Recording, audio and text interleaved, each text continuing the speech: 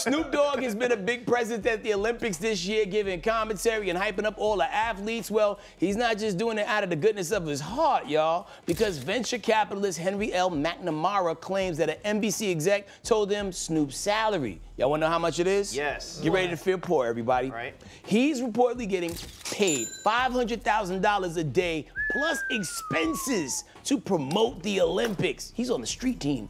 Now, the Olympics run 17 days, so if you do the mathematical equations, that is $8.5 million. Yep. He's once on trial for murder. Yep. But that's not a lot. Look, they would have gave me at least $1 million. 500,000? I mean, why are you gonna give a half when you could just give a whole? Give so you think you should get $1 million a day? Yeah. 17 milli? Listen, that's a lot of money, allegedly, that he's getting. Do you know how much these athletes make, like, to get a medal? How much? I don't. First of all, most of the athletes that are at the Olympics are there for free. Yeah. Right. Okay, and then if you get like a medal, like I was seeing, I think with France, if you get like a gold medal, I saw that it was like $20,000, something like that. Like, unless you have the big brand deals, you're really there just going for the gold for free. I think it has to be said, is I saw this post on the internet, and it was a woman, and she was commenting on like how much she loves Snoop Dogg, but then she also commented on like, what are the other countries' Snoop Doggs? Are there entertainers from other countries that occupy a similar space? And I was like, oh, that's so interesting. So true. And I got in the comments, and they were all like, there's a couple, but then there were people in Ireland, and they were like, no, we love Snoop Dogg. And I was like,